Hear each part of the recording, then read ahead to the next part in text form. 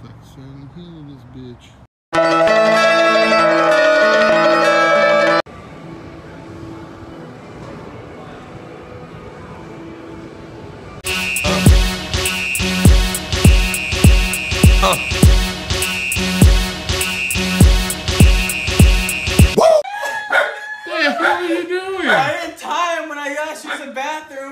So I put her phone in my other pocket, and my pants fell, damn it! He's all, open the door, open the door.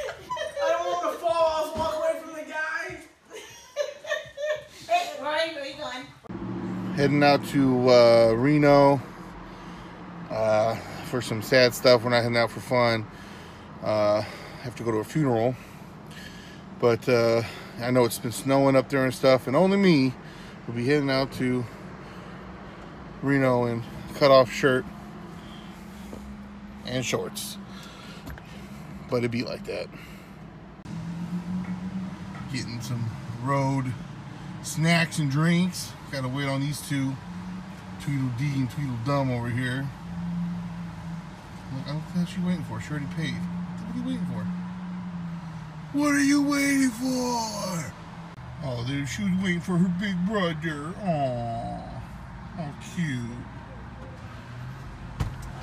Oh, were you waiting for your big brother to finish? Oh, how cute. What'd you say, smartass?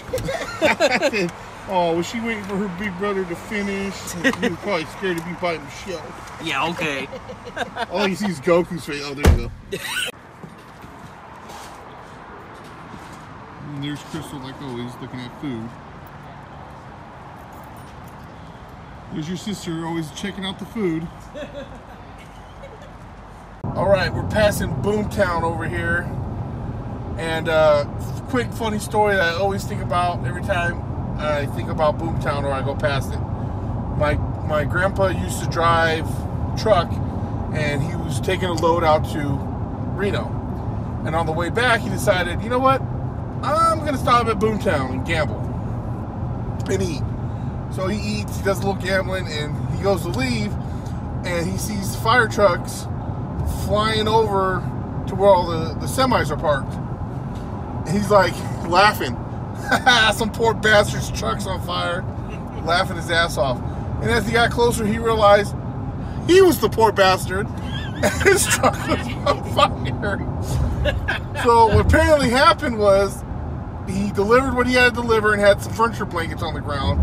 And someone must have walked by and chucked a cigarette and landed in the blanket. So then he just grabbed the blankets, threw them on the back of the truck, and they smoldered and caught on fire while he was in Boomtown. So, which always makes me laugh, because then my uncle will always say, this is why you fold your blankets before you leave, furniture blankets. That same trailer we had for years when I worked at with my uncle at Safe. We had that trailer for years with plywood right over, and every time someone would say, what happened to your floor down here? And we get to tell the story about the time my grandpa almost set the truck on fire. That's my Boomtown story. I was gonna say is like the cool thing about, you know, Circus is because then he's connected to Silver Legacy, which can fucking suck my balls because I lost my ass over there. Silver Legacy and El Dorado. Yeah, El Dorado. Remember we went here for, was it Daniel's wedding? Yeah. And the fucking dealer at Silver Legacy, she fell asleep. I was like, hit me. The nice baseball stadium they got out here. We're in Reno. Ice skating. Guess what I won't be doing because I don't feel like killing myself. You timing my piss again, man? Yep. Taking these long ass awesome power pisses. Evacuation. Hey man, it's not my fault I drank a lot more prior. Hey, shake it more than 3 times, you're playing with yourself. Yeah, stupid. This one thinks he's super cool. Fucking loser. Fucking loser. He's like, look at my hoodie and my Nike hat. Alright, well fuck it. I'll trade. Was somebody in your guys' bathroom, Anthony? Mom had to use this, so I went to your guys's. Oh. Your mom blew it up? Mom had to take a dump. She's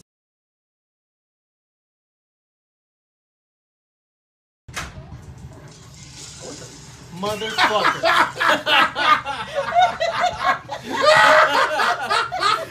fucking dick, you know that?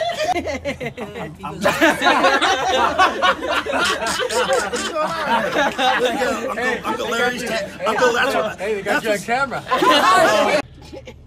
We out here in Reno. Go ahead.